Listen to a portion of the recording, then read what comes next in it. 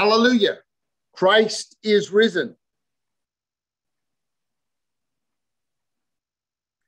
In the waters of baptism, we have passed over from death to life with Jesus Christ, and we are a new creation. For this saving mystery and for this water, let us bless God, who was, who is, and who is to come. We thank you, God, for your river of life, flowing freely from your throne, through the earth, through the city, through every living thing. You rescued Noah and his family from the flood. You opened wide the sea for the Israelites. And in the waters, you flood us with mercy, and our sin is drowned forever. You open the gate of righteousness, and we pass safely through.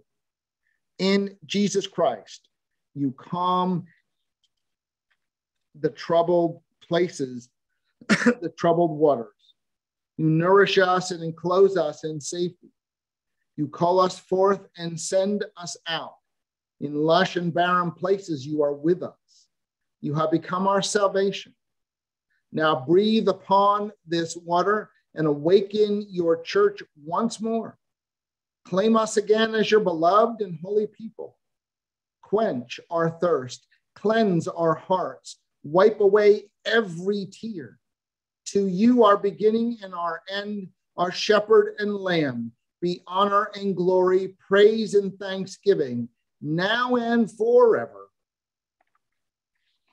We join now in our first hymn. Alleluia, Jesus is risen.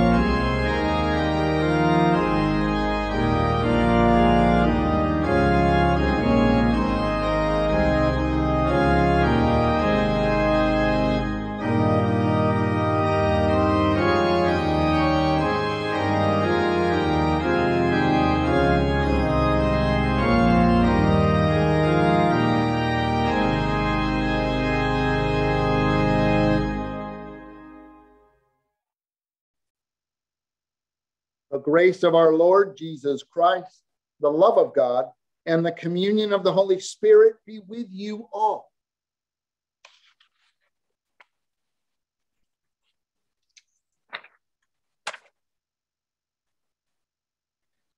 Let us pray.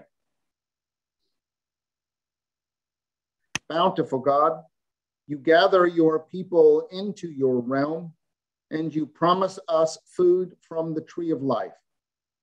Nourish us with your word, that empowered by your Spirit, we may love one another and the world you have made. Jesus Christ, our Savior and Lord, who lives and reigns with you in the Holy Spirit, one God, now and forever. Amen. Okay.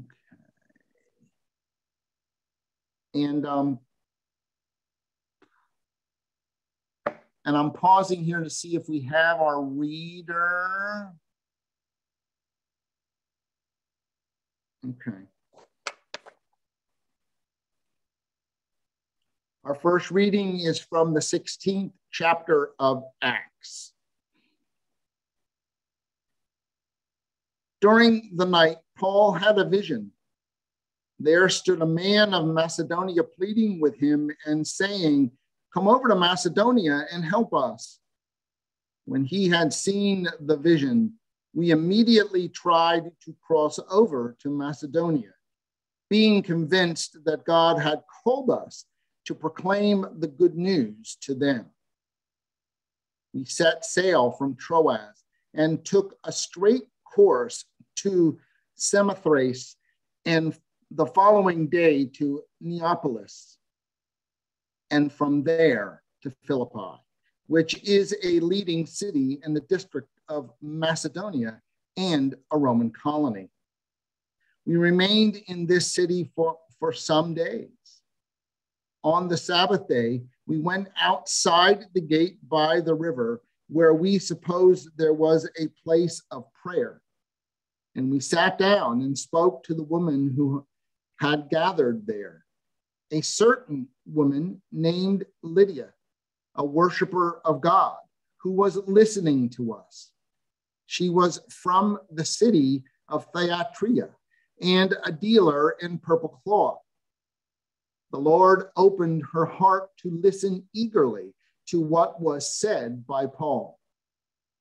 When she and her household were baptized, she urged us, saying, "If you have judged me to be faithful to the Lord, come and stay at my home." And she prevailed upon us. Word of God, word of life. Psalm 67. May God be merciful to us and bless us. May the light of God's face shine upon us.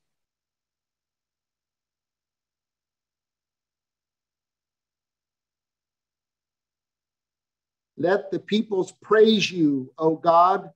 Let all the peoples praise you.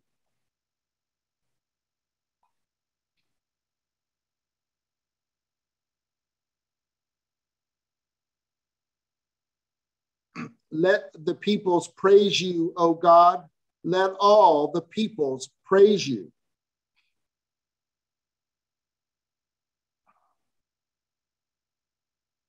May God give us blessing, and may all the ends of the earth stand in awe. Our second reading is from the 21st chapter of Revelation. And in the Spirit, one of the angels carried me away to a great high mountain and showed me the holy city Jerusalem coming down out of heaven from God. I saw no temple in the city, for its temple is the Lord God, the Almighty, and the Lamb. And the city has no need of sun or moon to shine on it, for the glory of God is its light, and its lamp is the Lamb. The nations will walk by its light, and the kings of the earth shall bring their glory into it. Its gates will never be shut by day, and there will be no night there. People will bring into it the glory and honor of the nations, but nothing unclean will enter it, nor anyone who practices abomination or falsehood, but only those who are written in the Lamb's book of life. Then the angel showed me the river of the water of life, bright as crystal, flowing from the throne of God and the Lamb. Through the middle of the street of the city, on either side of the river, is the tree of life with its 12 kinds of fruit, producing its fruit each month. And the leaves of the tree are for the healing of the nations. Nothing accursed will be found there anymore, but the throne of God and of the Lamb will be in it, and his servants will worship him. They will see his face, and his name will be on their foreheads. And there will be no more night. They need no light or lamp or sun, for the Lord God will be their light, and they will reign forever and ever. Word of God, word of life.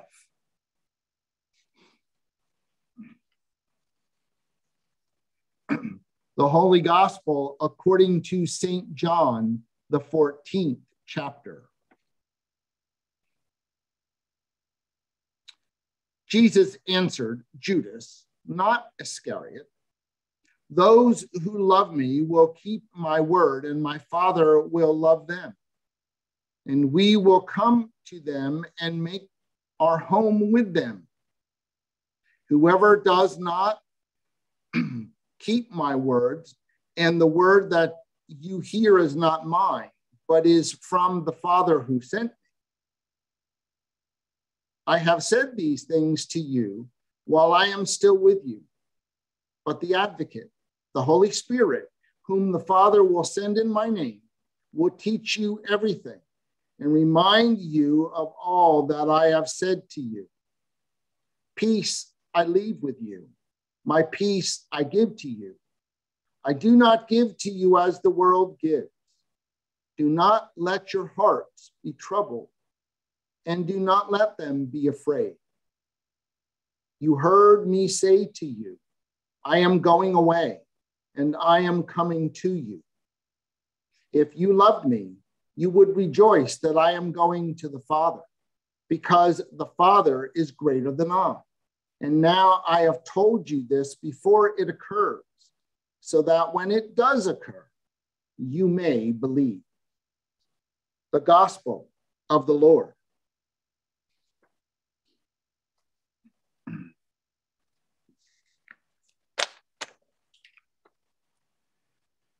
For those who are following, I am going to look again, or continue to look at Acts.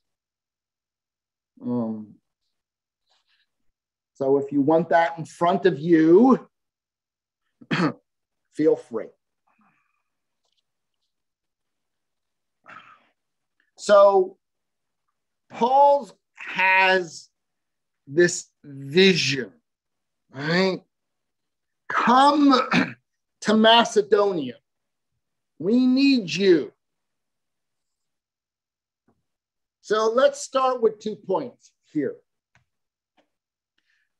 Firstly, hearing God speak to them in a way that wasn't odd for them. It perhaps seems very strange to us. It isn't kind of how we kind of function. It is tougher.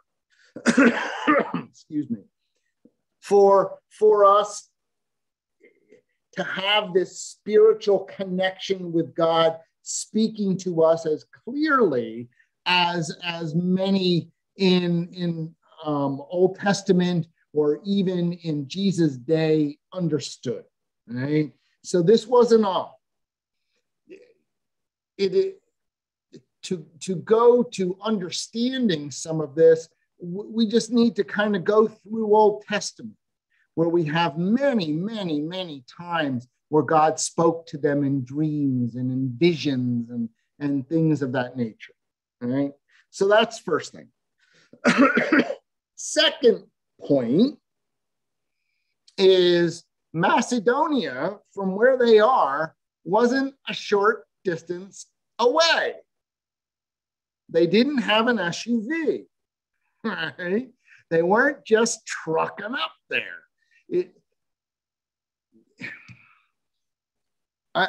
It's hard to exactly give you a sense, but if you will, it wasn't as if it wasn't doable, right? If we had a map, we could lay it out because they pretty much laid it out in the text, right? But it would be like, okay, we're going to hop in the car and go to Disney World, and we're going to do this in 24 hours straight, right?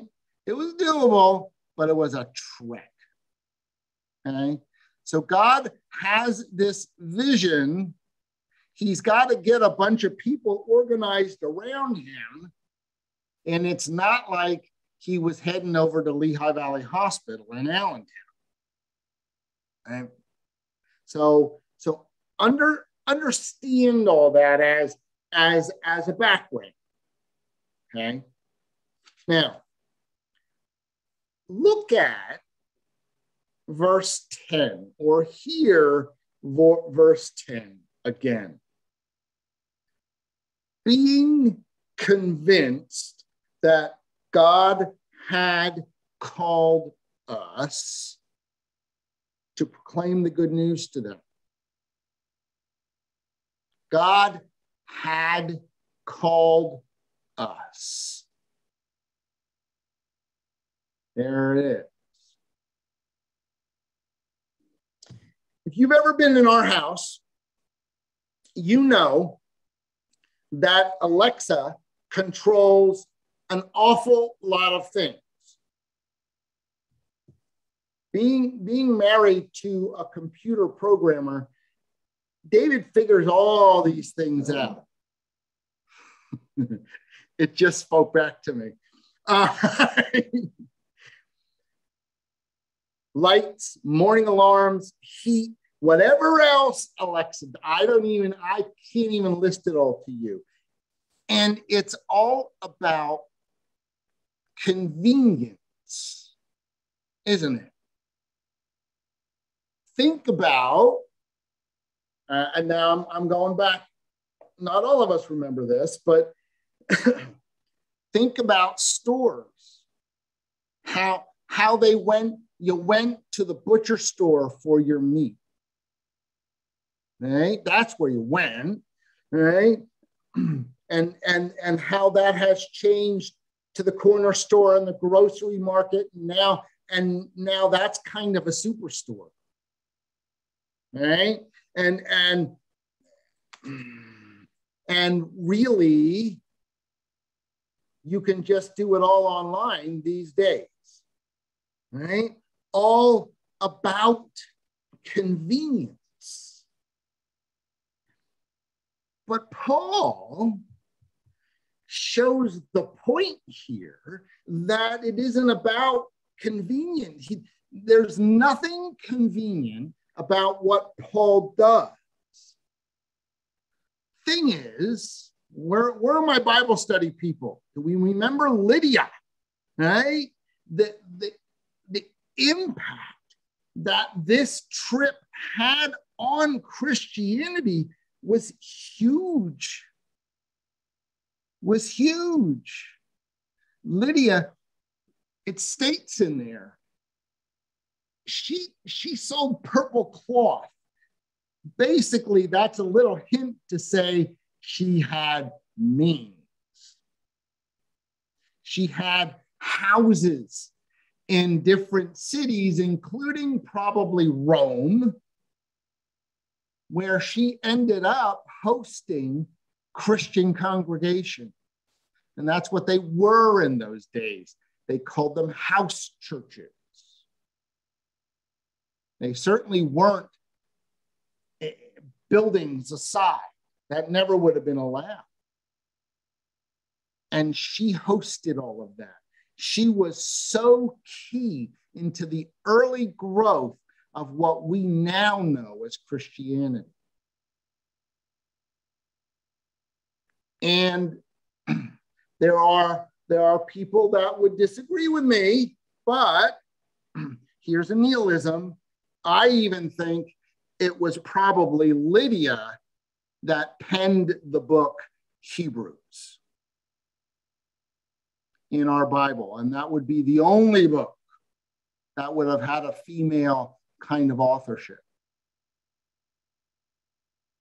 This trip was huge that we're seeing here, and that's why it's kind of listed. Inconvenience, the inconvenience of the gospel, right? Christianity is all about inconvenience, isn't it? Think about the convenience of Christianity. Well, gee, we can just do this. We would better sleep on Sunday mornings. We can hang on to what we give for offering and go out to eat, not be a part of a committee, let somebody else take care of talking to somebody about their faith.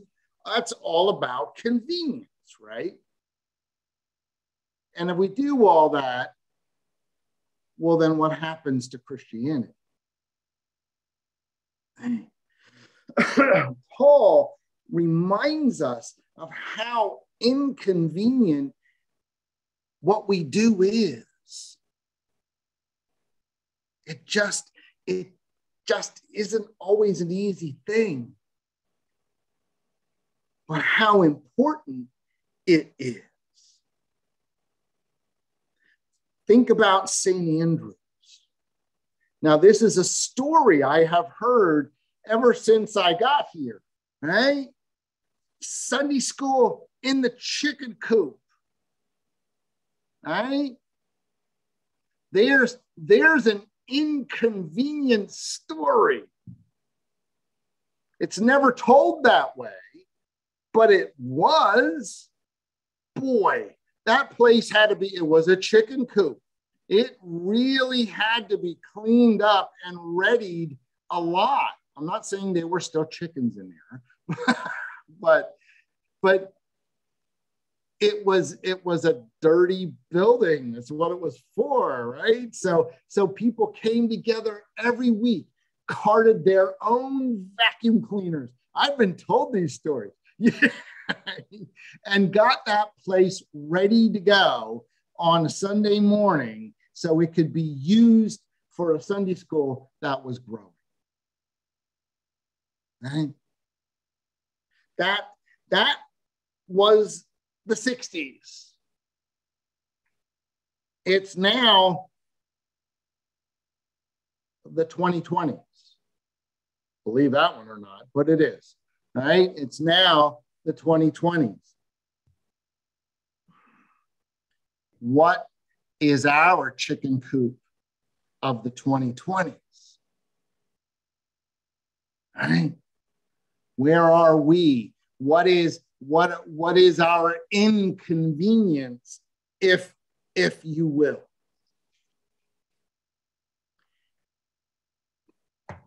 One of the toughest things here is something we're not used to doing. I kind of started out with, but is to do exactly what Paul did to start with. Hear and listen to God's call. I can't guarantee it, but it is certainly likely that God's call isn't going to be convenient. It's going to mean challenge for us. But we've got to identify that call and we've got to embrace it with all that we're worth. Because that's the key. That's how we grab the next chicken coop. Imagine if Paul would have sat back and said, nah, I'm not going up to Macedonia. The powerful negative effect that would have had on the earliest church. But he went.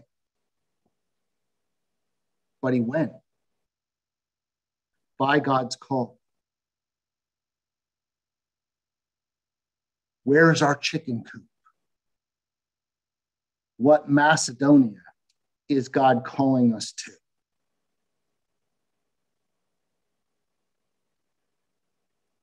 Amen.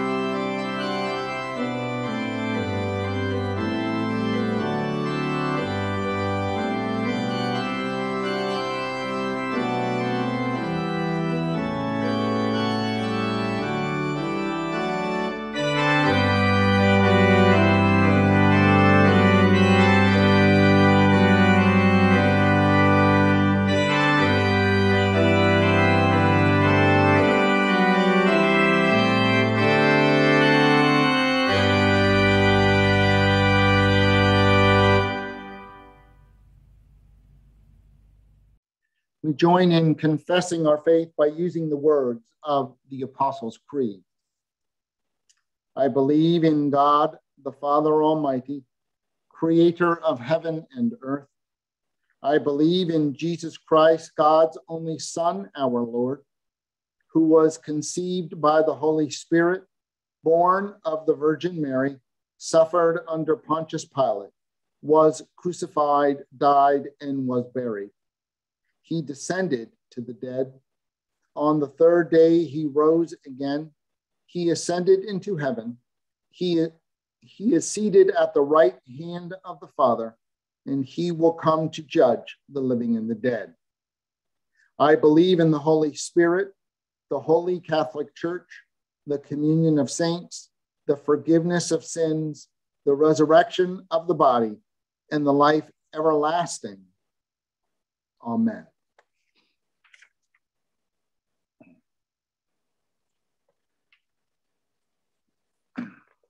Set free from captivity to sin and death, we pray to the God of resurrection for the church, people in need, and all of creation. God of new life, open your church to the unexpected ways your Spirit is at work. Guide bishops, pastors, deacons, and lay leaders in their visioning, partnership, and planning. Surround us with your peace. God, in your mercy, shine your light of wisdom and peace among nations. When those in power seek to assert dominance over others, confound their ways and make them yield to your humble authority. God, in your mercy, give safe haven to those who seek healing, liberation, or peace, especially those we now name aloud or silently in our hearts.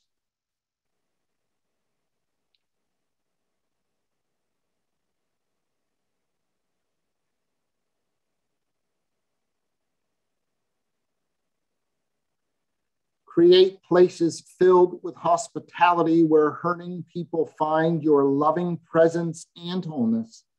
God, in your mercy, assemble your people at rivers, streams, and fonts, where we remember our baptism and welcome others into the communion of saints. Gather us with those who have died, especially those we now name silently or in our hearts.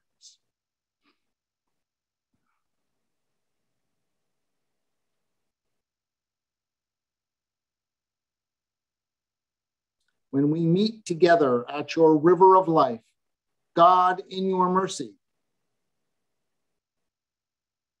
we pray for Luther Manor of Bethlehem and the Reverend Clark Kuntz. God, in your mercy, healing God, help us as we find our way through COVID-19. Remind us that the vaccine is a gift from you, helping us to be loving and accepting of all as we seek a graceful way through the pandemic. God, in your mercy, peaceful God, we pray for an end to the conflict in the Ukraine. Help those in charge value human life and find peaceful ways of solving their conflicts. Protect and comfort those who are suffering because of this war. God, in your mercy. And Heavenly God, as the nursery school comes to an end this year, we pray that you have blessed the children this past year, that you would be with them over the summer, and that you would bring them back to us full of energy and aliveness. Heavenly God, we are thankful for the teachers, for those who lead and guide. Dear God, continue to bless and be with them. God, in your mercy. In your mercy, O God, respond to these prayers and renew us by your life-giving Spirit. Through Jesus Christ, our Savior. The peace of Christ be with you always. Please share a sign of God's peace, one with another.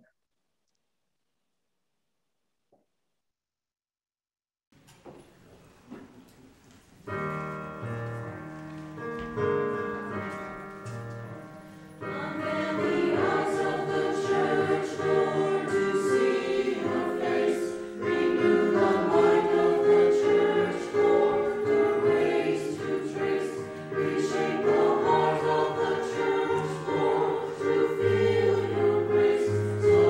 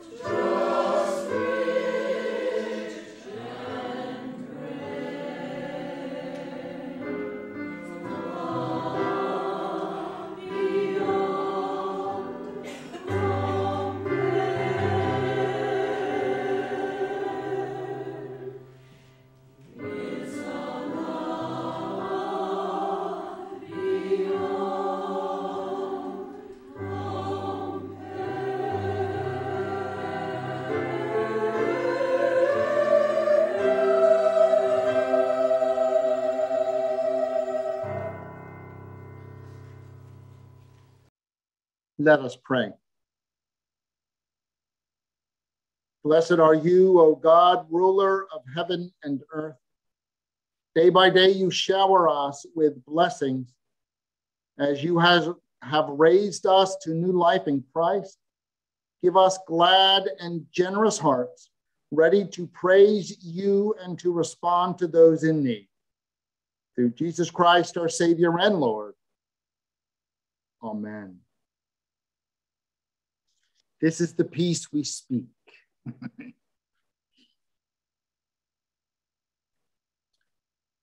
The Lord be with you. Lift up your hearts.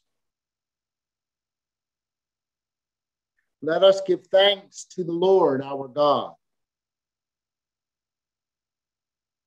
It is indeed right, our duty and our joy, that we should at all times and in all places give thanks and praise to you, Almighty and merciful God, for the glorious resurrection of our Savior, Jesus Christ, the true Paschal Lamb, who gave himself to take away our sin, who in dying has destroyed death, and in rising has brought us to eternal life.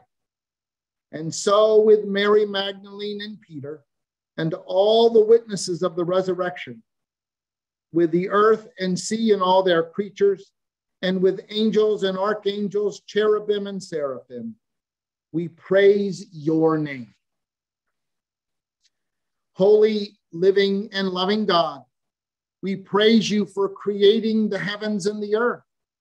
We bless you for bringing Noah and his family through the waters of the flood, for freeing your people, Israel, from the bonds of slavery, and for sending your Son to be our Redeemer. We give you thanks for Jesus, who living among us, healed the sick, fed the hungry, and with a love stronger than death, gave his life for others.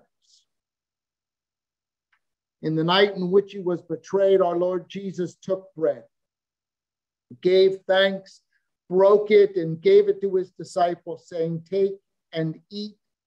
This is my body given for you. Do this in remembrance of me."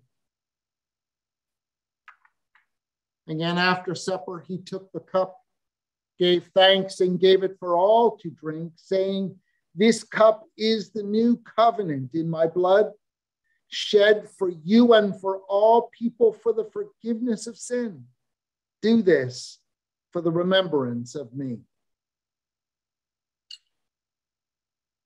Remembering, therefore, his life-giving death and glorious resurrection, we await your promised life for all this dying world. Breathe your Spirit on us and on this bread and cup. Carry us in your arms from death to life, that we may live as your chosen ones, clothed in the righteousness of Christ. Through him all glory and honor is yours, Almighty Father, with the Holy Spirit, in your holy church, both now and forever. Amen. Lord, remember us in your kingdom and teach us to pray. Our Father, who art in heaven, hallowed be thy name. Thy kingdom come, thy will be done, on earth as it is in heaven. Give us this day our daily bread, and forgive us our trespasses, as we forgive those who trespass against us. And lead us not into temptation, but deliver us from evil. For thine is the kingdom and the power and the glory forever and ever. Amen. The risen Christ dwells with us here. All who are hungry, all who are thirsty, come.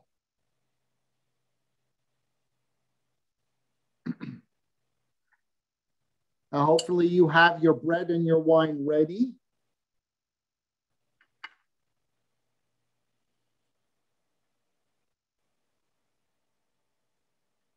the body of Christ given for you.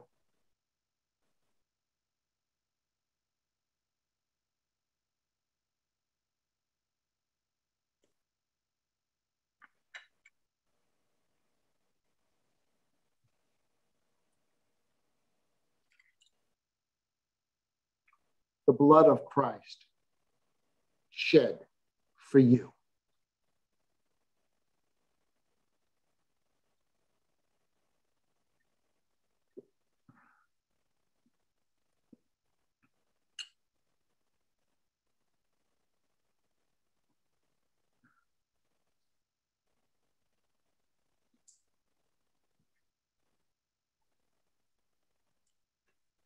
And may the grace of our Lord Jesus Christ and the gifts of his body and blood strengthen, keep, and unite us now and forever. Amen. Let us pray.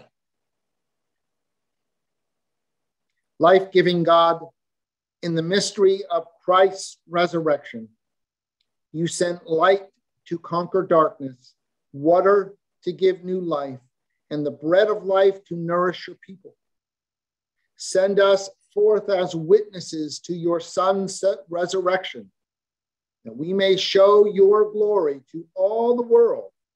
Through Jesus Christ, our risen Lord. Amen. And now may the Lord bless you and keep you. May the Lord's face shine on you with grace and mercy. And may the Lord look upon you with favor and give you peace. In the name of the Father, and of the Son, and of the Holy Spirit. Amen.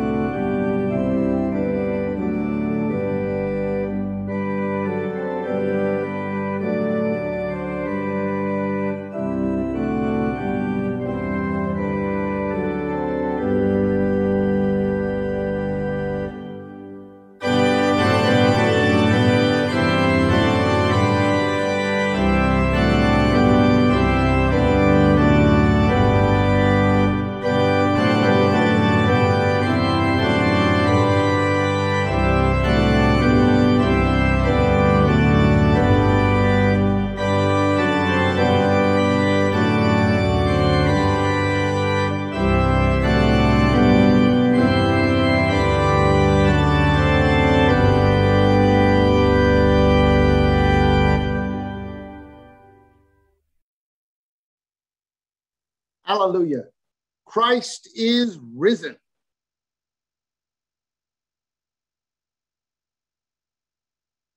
Go in peace. Tell what God has done.